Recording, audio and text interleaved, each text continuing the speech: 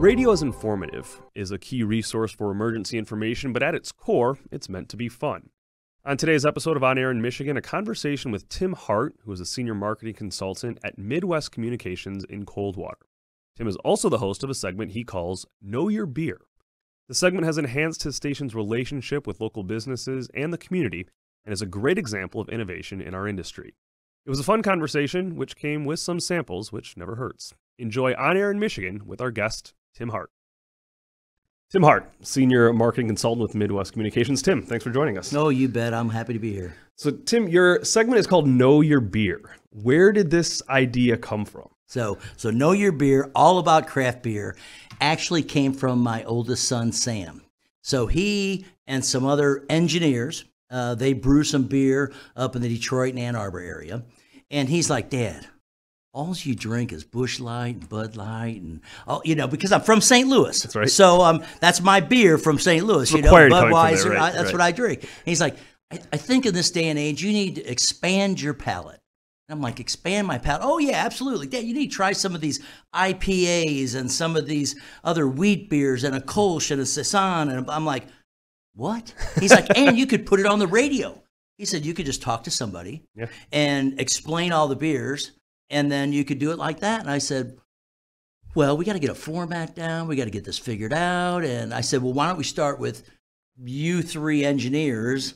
And that's really how we started, with interviewing Sam, my son, interviewing Rashay Kirkland, who is like a wealth of beer knowledge, of the history of beer and how it came about. And he explained how almost back in the caveman era, when farming started taking place, that's about when beer started taking place, because you get all your you get your stuff, you put it over here, it ferments, and about a week later you're like, oh, I'm thirsty. Oh, and then they're happy people. And I said, so the caveman's happy? He says, I think it was. So anyway, that's kind of how it came about. And how long ago was that? So 2017. Okay. So 2017, you come up with this idea. Talk about how it's evolved from that first episode to kind of where it is now. Well, I will tell you, the first X amount of episodes, I really didn't quite know which direction we're going, because I'm the person that is asking the questions, right, and I've got the expert. That's who I'm talking to. And so, sometimes I had to do a little research and get that figured out. And as we evolved, after about the fifth or so episode or sixth episode, I was like, okay. And I just started calling breweries and saying, hey, here's what we do. We've got a radio station in Coldwater, but also be on our website. Like to come up, do an interview, find out about your place. And then we kind of got the format down of the first segment. When I go there, we try to do 5 or 6 segments. Okay, sure. So the first segment is, hey, Sam's Brewery, how'd you get started? How did it all work? And how did you get to this building and opening your brewery? And then the second episode, which is, as we go second, third, fourth, fifth episodes, it gets a little better and a little more lively because we start tasting the beers. Well, that tends to happen, right? And I brought some today. We'll taste it in a little while. Well, how do you pick the breweries? Well, I just really at random, or people suggest them. Yeah. So I have a lot of people that I've interviewed over the years, and they're like, man, you need to go to my buddy's brewery, because what's interesting is that all of these breweries, how in some businesses, oh, I can't tell you my secrets. When you're in the beer business, you're so welcome to tell everybody, your competitors, everybody, about what you're doing and what would be better for them. And it's kind of quite a community that you find, and so then they recommend other places. And then I got a list from the Michigan Brewers Guild, and they said, hey, Tim, these are all the people that participate with us, and they gave me names and numbers. And so I kind of go down the list, and I'm getting ready to make another big fall run here, and I try to do 2 breweries when I go to a town, if I can, and then do about 4 or 5 segments with them. We talk all the time at the MAB about the need for creativity in broadcasting, right? Because our industry has evolved so much. And this is very much a segment where there's a community relationship, as you've mentioned. You're supporting local businesses. You're highlighting local businesses. But it's a fun segment, too. What has this meant for your stations and the way that maybe you have some notoriety within your community, the Coldwater community? Well, what's interesting is that it's really covering all age ranges. Yeah. Okay. So we've got the young people, we've got the older people. I went to a meeting the other night, and I had tea in my cup, and the person looked and said, for a guy that drinks a lot of beer, you're drinking tea. What are you doing? I'm like, you can't drink beer all the time. But so he was probably about 40. Okay. And then I go to, like a parish council meeting, and we've got older ladies who are about 80. Well, all you talk about is beer on there. I listen all the time. But what it is it's a fun, engaging segment. It's that topic, beer, that everybody, kind of lights up about. Yep. And we try to do things where we also teach people just a little bit about, how do you keep your beer cold? When you're out on the lake. Yeah. There's tricks to that. How do you bring a warm 6-pack home and then, man, you just need one beer right now? What do you do? Yeah. Well, we talk to people about how they can, get their first beer cold. And did you know how to do that? I don't. I would like to take some notes. So. The Rashay Kirkland, one of my very first episodes, he's like, okay, so what you do is you pull one beer out, you get a paper towel or a couple of paper towels, you wet the paper towels, you wrap them around the beer, then you put it into the freezer that way. Because if you just put it into the freezer, you're not making as much contact with moisture and wetness and coldness. And if you want your beer cold quickly, you do that, and by the paper towel being all wet, it makes it that much. So that's one way to get one beer cold quick. Actually, you could do the whole 6-pack if you wanted. But let's say you're out on the lake and you want to get your beer and keep it cold the whole time.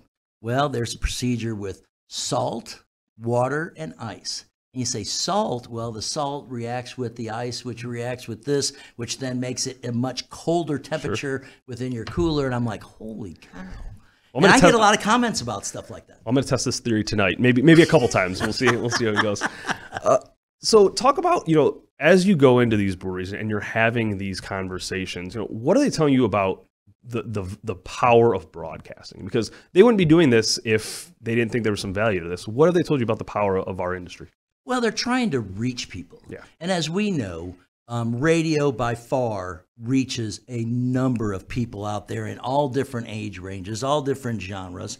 Radio's free. Yeah. And a lot of these places, in some cases, startups.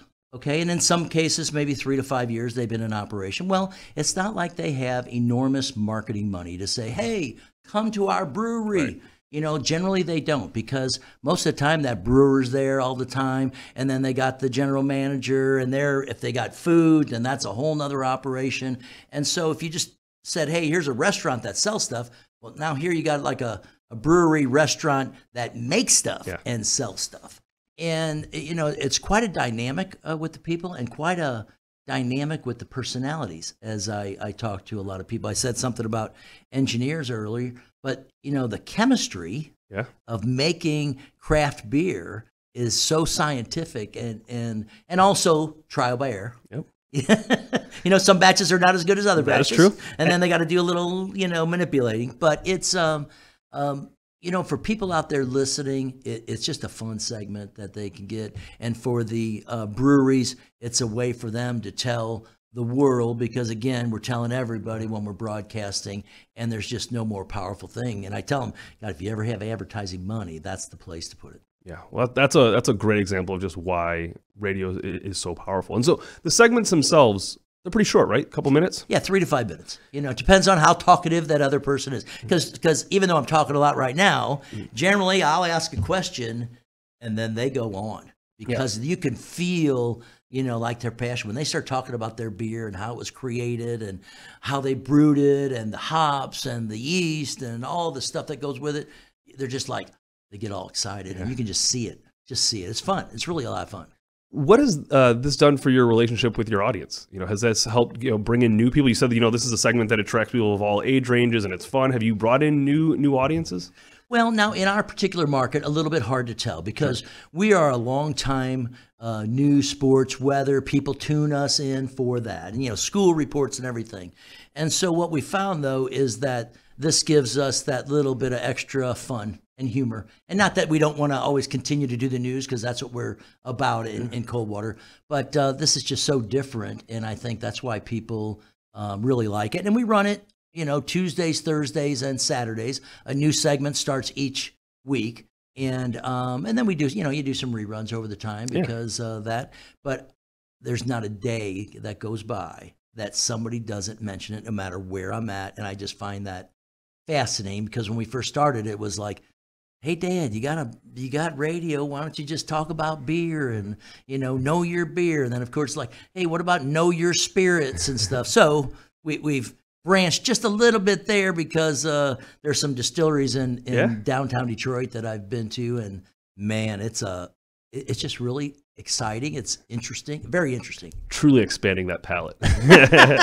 So I know you brought some samples. I did bring some samples. I'd be remiss not to, indulge my guest with, trying this thing out. So walk us through, okay, if this was, we'll call it the MAB Brewery. All right. You're talking to us about, our latest. So walk us through how a segment would go. Okay, so I would sit down and I'd say, hey, well, in this case, we'll make you 2 Bandits Brewery out of Coldwater, because that's the beer I got there you go. today. Even and I appreciate them supplying us. There you and go. I might even have some to leave with you. There we go. Okay. Just try to take care of you. They won't last long, but okay. That's okay. I'm just trying to take care of you, Fair enough. because then you can come visit us down there. So what I would do is say, hey, today we're with Sam Clement, and we're here talking about beer. We've learned how Sam has become a brewer, and how they opened 2 Bandits Brewing and everything. And then now we want to try some of the beers, and so we would let's take this June Moon. Okay. So we get this out, and I will tell you that at some places there's a glass, a 12-ounce glass, and they tend to, let's fill it up. No. We're sampling. We're sampling here. So you get a little bit of beer right there. Well, here, what you said. Okay, all right, that's good. I'll give you that. No shame in the pour. That's fine. I'll give you that. And then me as the host, I would take a little sample as they would tell me what is in it. And so right now, this is the June Moon. Okay. And so then they would say, tastes like June ripened strawberries, front, middle, and finish, slightly sweet, slightly tart, very satisfying. It's the perfect start to the festival season. So now take a little sample. Here's Cheers. to you. Oh, that's very good. It is very good. It is very good. It's smooth. It's very good. Not over fruity. I like that. Quite a bit. It doesn't have that sometimes those big aftertastes where you go, that's good. That so it's a nice one. No problem taking a second drink. I'll tell you that. So that's a strawberry wheat ale. Okay. And so for me, that is more my style. Okay. Because at times they got stouts and porters, and I always tell the people, I'm like, okay, now listen. I'm not a big stout or porter. I do not like the dark beers, but I'm going to go through it, and I'll give you my honest opinion. Yeah. And so then again, we do that one, and then we're like, okay, well now let's try. We're going to try something different this time. Now this is Zed is Dead. Okay. Okay, so this is a whole different ball game here, and we're saving a little bit for the, technician. Oh yeah, yeah. No, Dan's producing. Dan will get some too. Dan will get some too. Yeah. Okay, so this is Zed is Dead. Now this would be one of my wife's kind of favorite beers here. And so Zed is Dead. It's an amber ale, so you got a little bit of the color there. It's an ale. It's got 8.3 ABV, so it's a little heavier. I like it. It's a little heavier, and it's got a little bit of a kick. Yeah, that's you know very what good. I'm saying with the ABV. And a lot of times you got to watch that. The alcohol by volume, because some of them are a little higher than 4.5 or the 5% beers, and then you're starting to slug them down. You're like, we don't want to drinking 2 beers. Yeah, no, I don't want to be making decisions here, after drinking too many of these. So, but this is very good. Yeah, so you got Zed is Dead. Now that's got a little bit different taste at the end, but again, it's got a little bit of caramel sweetness in it too. Yep. You can taste a little bit of that. So that would be Zed is Dead, and that's an amber ale. I would say 2 for 2 right now. What's that? 2 for 2 so far. 2 for 2. Yeah. So now, Thick as Thieves. Now, Thick as Thieves, this is a blood orange vanilla milkshake IPA. All right. Okay. So a milkshake IPA. A milkshake IPA. I can tell you right now, this one it has my curiosity. Well, see, I even gave you a little extra. I knew. Right. I know how you are here now. All right. So this one is juicy, creamy. It's easy to drink. It is got like again, when we talk about creamy, you'll taste that in there. So, what's your opinion? That is unique. I will say that is unique. It is. That is very unique. It's a different, and you know what? See how it kind of surrounds your tongue a little bit too, and stays with you through it. It is surrounded. Yes. Yeah. Yeah. It's not one of my. Now if I was drinking beer, I would probably choose the June Moon. Then I might go to the Z is Dead. You might go just something for everyone's palate, I will say. How about that? Exactly. There you go. That's exactly right. So then we would come to the Brewberry. Now, this happens to be a blueberry wheat beer. So again, if you like, you know, if you like the June Moon, you know, you're going to like same family right here. Yes, it is. It is. It is. All right, let's try this. Oh yeah, you can smell the blueberry too. That's very good. Yeah. Now you know though, but it has a little bit of a fuller taste than this June Moon does too. So, you know, if you like, you know, you like your Budweisers or your lagers, any of that type of thing, you're gonna like these two because again, they're not overly fruity. Okay. And so what we would do is go through those beers, then we would talk about it, and you know, it's just, and so when people are like, "Man, you're always tasting beer on the radio and stuff," I'm like, "Yeah, well, yeah." I'd like to go with you. Yeah, so, you've carved out a very good job description. You've done a good job carving out something very special for yourself. Good job. And we get a variety of sponsors, you know, and it's not just you know, bars and grills. So we get a variety of people that sponsor, and it runs often enough so that it, you know, repetition sometimes is key. We're looking to expand a few things on other stations, and we're looking to, you know, I'm personally looking to put it out on a variety of stations out there because I think broadcasters can make money with this. I think they can take a packaged program, have their commercials within it, and make it a nice little thing that they make money, everybody makes money, because I think once they put it on their air and run it enough, just like we did, you're going to find the audience can be, hey, that is something different. I like that. Well, Tim, you've probably brought the best gifts that this show will ever have. So I really appreciate that. It's an incredible concept, and I'm glad it's been successful. It's been a pleasure chatting with you about it. Tim Hart, Senior Marketing Consultant with Midwest Communications. The show is called Know Your Beer. Tim? Hey, cheers. Cheers. Cheers to you, buddy.